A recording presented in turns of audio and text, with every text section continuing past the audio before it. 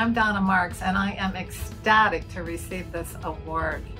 I believe that all of us have a story, and I have to tell you, I did not want to write mine for a long, long time. I was born into a family with addiction. I struggled with addictions myself. I had children with addictions, and I married people with addictions. I felt like I had had a curse on me. And then finally, one night in the middle of an emotional meltdown, I had a miracle happen. I realized that all of those experiences were my life purpose, and I needed to tell my story. And I combined my 30 years of personal and professional experience to write Exit the Maze, one addiction, one cause, one cure. I am so grateful to receive this award today. Thank you very much.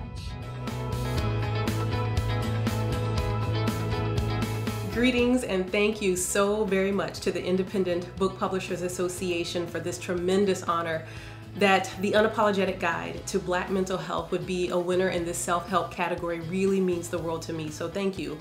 I also want to be sure to express gratitude to the family at New Harbinger Press, Dr. Matthew McKay, also Jennifer Holder and Ryan Burrish. Ryan believed in me telling my story the way that it needed to be told from day one, so it has meant the world to work with you. And I also especially want to thank my family. My dad, Wilbur Walker, rests in peace, and my mom, Rebecca Walker, always told me that I could do anything that I put my mind to. And everyone needs to have people in their corner and in their circle that believes in them, sometimes maybe even more than they believe in themselves. So thank you, Mom, Dad.